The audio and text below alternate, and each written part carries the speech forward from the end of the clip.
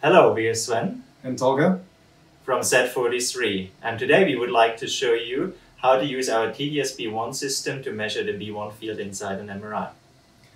So Sven, B1 field, what are we measuring actually? So what we are measuring is the RF field inside an MRI bird cage. That is a multiple of the Larmor frequency. For instance, in this example, where we're using a 3T MRI about 128 megahertz. And we would like to make sure that this B1 field is as circular as possible and use our system to verify that this is the case. So Sven, how does the TDS B1 system measure the B1 field? So for that, inside the MRI, we have two time domain sensor magnetic field probes. These are probes based on the RF over fiber principle that can measure the magnetic field inside the bird cage in a non-disturbing and calibrated way. We measure both the X and the Y component so that we can measure the full circular polarization.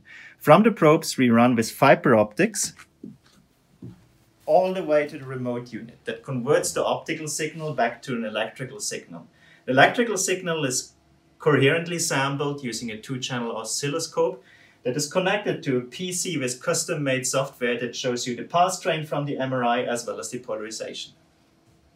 So right now the polarization is linear. If I change the excitation of the bird cage, you'll see it show up here? Exactly, it will show up immediately. Maybe try changing it to a circular polarization now. Okay. There we go.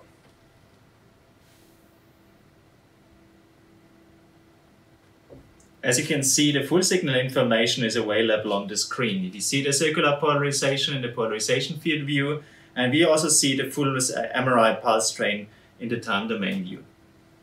So Sven, where can our viewers get one of these systems? If you're interested in the TDS B1 system, please contact info@zmt.swiss or your local sales representative. Okay, well thanks very much for watching. And please leave your comments, thoughts below this video, and see you next time. Bye.